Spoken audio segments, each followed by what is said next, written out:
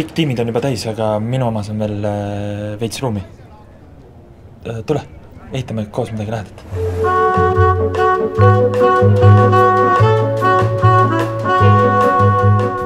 Mis see filmis oli väga hea oli ja mis kindlasti on hästi tähtis, on see, et mida iganes sa teed startupi asutamisel, et ära hakka üksinda pihta. Et katsu leida ikka keegi, kellega koos teha. Tõnu, maailma parim programmeerija. Õie, ja ma ei ole huvitatud. Ja, sa ei oleks siin, kui sa oleks huvitatud.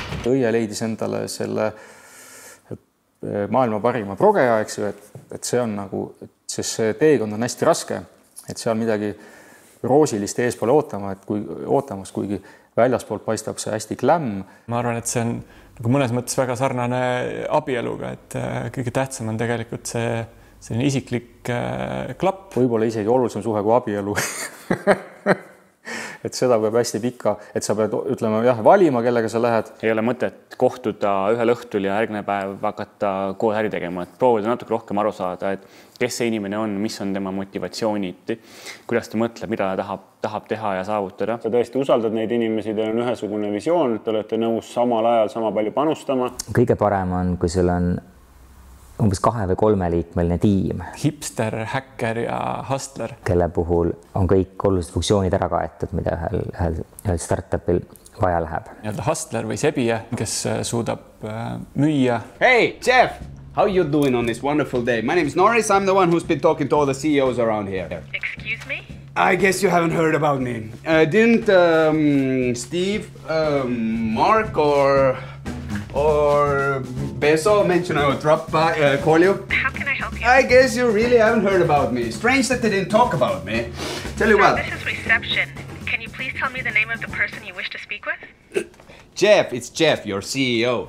Sir, if you want to get in touch with our company, you need to fill in a contact form on the website. Ah, okay. Have a wonderful day, man. Thank you. Opsti! Purgis! Nüüd lähed nende veebilehele, täidad vormi ära ja kaching! Pumpad raha välja. Everybody buys. Siis on hipster on siis see, kes suudab ilusaid asju disainida. Minu arust me peaksime natuke mõtlema disaini peale. Ma tegin ühe sketši. Ma tean, ma ei ole suurem asi joonistajaks. Iga disainer teeks parem, aga mis sa arvad?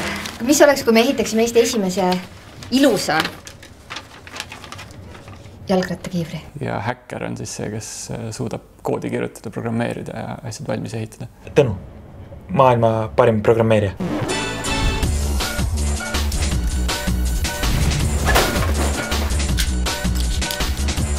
Kõige esimene arendaja, kes meil tiimis oli meil freelancer, ehk siis kellel me maksime raha, et ta meiega töötaks. Aga mõne kuuga me saime aru, et tegelikult me tahame ikkagi saada tiimi kedagi pikaajaliselt, kes oleks kaasasutaja. Et kes ei töötaks ainult selle nimel, et saab lühiajaliselt raha, aga pigem selle nimel, et tal on ettevõttes osalus. Ja siis me leidsime mõne kuuga õnneks Oliveri, meie 3. kaasasutaja, kes siis võttis kogu tehnilise poole enda peale. Siis ma hakkasin oma tutvusringkonnas jagama ja rääkima sellest, mida ma tahan teha ja siis hakkasin nagu otsima inimest, kes võiks olla minu tehniline co-founder. Ja oma sõpruskonnas ma ta leidsin ja siis minu kolmekesi me alustasime, kolmas meie seast on minu vend. Vennaga me saame, ma arvan, hästi läbi. Mina olin keskkoolis. Vend samal ajal töötas ühes teises tehnoloogiaettevõttes ja me olime juba päris mitu aastat arutanud, et mis on erinevad trendid tehnoloogia valdkonnas ja kus võiks midagi huvitavat ehitada. Ma arvan, et meil ongi selline kombinatsioon, et tema on noor, innukas ja võib-olla ei teagi maailmas piire. 5 aastaga ettevõtte, mis on 35 riiki, üle 1000 inimese, kaasama investoritelt 100 miljoneid. Mõtleb suhteliselt piirideta, mina teistpidi siis proovin olla ratsionaalsem ja et oleks piisavalt ambitsioonikas, aga jalad oleks veel ikkagi natukene ka maa peal. Doesn't anyone want to be part of my unicorn?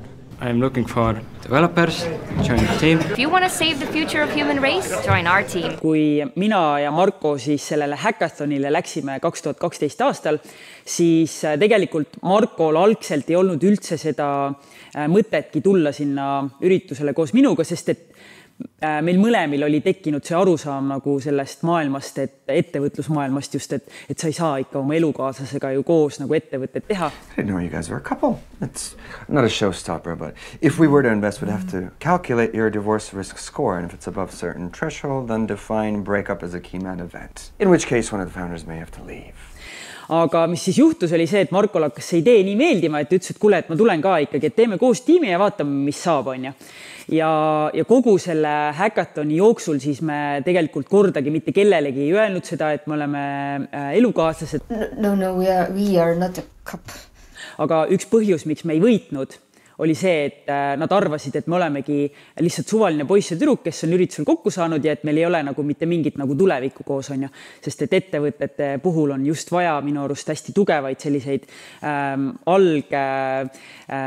tiime, sest et ettevõtlus on ju nii raske. Aga lõpuks me saime aru, et see tegelikult on meie tugevust. Ma ei tea, meil on lihtsalt siuke hästi väga hea klapp. Põhimõtteliselt ongi see inimene või need inimesed, kellega sa koos lähed hästi pikale ekspeditsioonile, hästi ohtlikule ekspeditsioonile. Ilmselt tuleb ka minna väga paljudest raskustest läbi. Tegelikult tuleb arvestada sellega, et kui te tülli lähete ja te ei suuda seda ära lahendada, siis firma võib ka põhja minna väga kiiresti. Oh yeah? You're the CEO.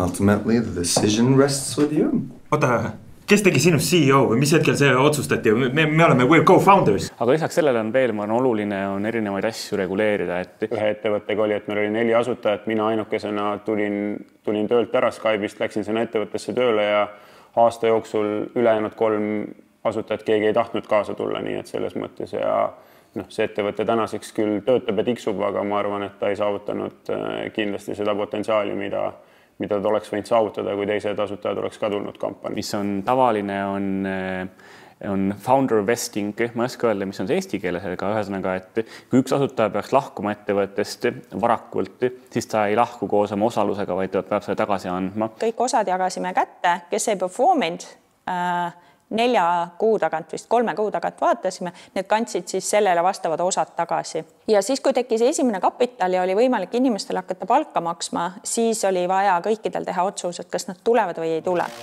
Juba väiksena ma unistasin sellest, kuidas saada suureks. Ent suureks saades suureks kasvada ma unustasin.